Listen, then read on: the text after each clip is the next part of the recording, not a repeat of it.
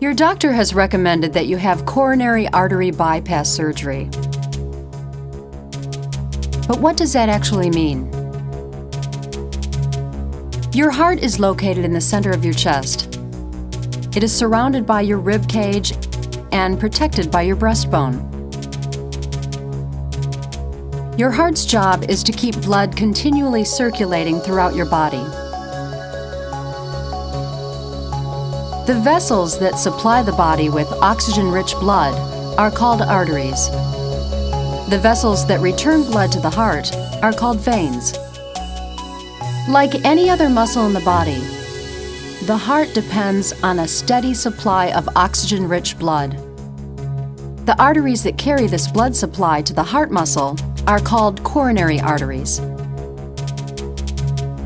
Sometimes these blood vessels can narrow or become blocked by deposits of fat, cholesterol, and other substances, collectively known as plaque. Over time, plaque deposits can narrow the vessels so much that normal blood flow is restricted.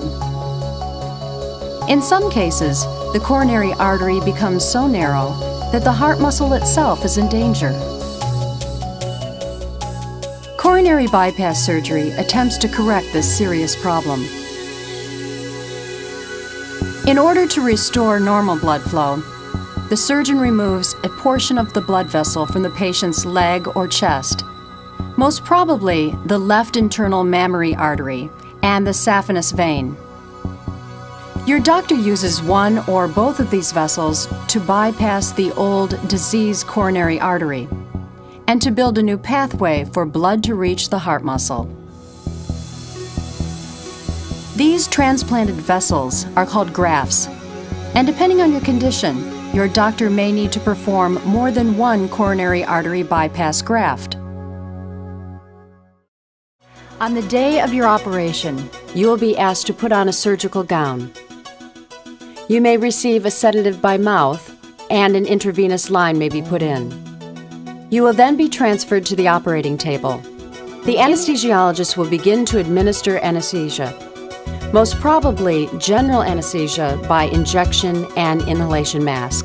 The surgeon will then apply an antiseptic solution to the skin and place a sterile drape around the operative site. One or more sections of vein will be taken from the leg, thigh, or chest wall, and the incision at those points will be sutured and bandaged. Then your doctor will make a vertical incision in the center of the chest.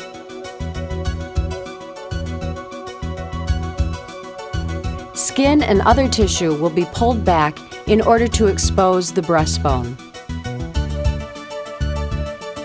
Your doctor will carefully divide the breastbone, and a special instrument called a retractor will be used to hold the chest open.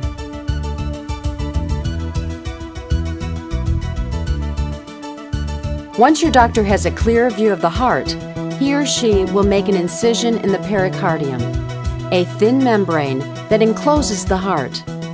Pulling the pericardium back will reveal the beating heart. Next, the surgeon will gently rotate the heart to the right in order to allow access to the heart's underside.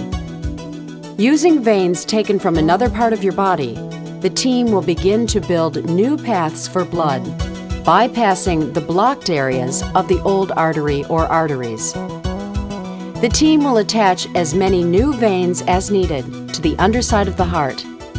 Then the doctor will gently rotate the heart back to its normal position.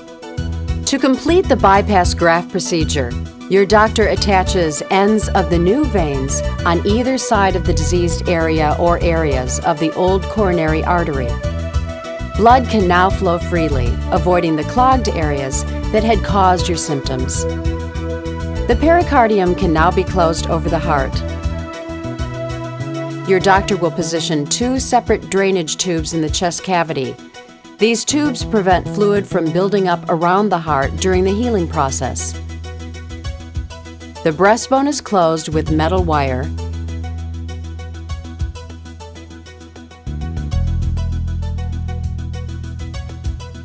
And the remaining tissue is closed with sutures.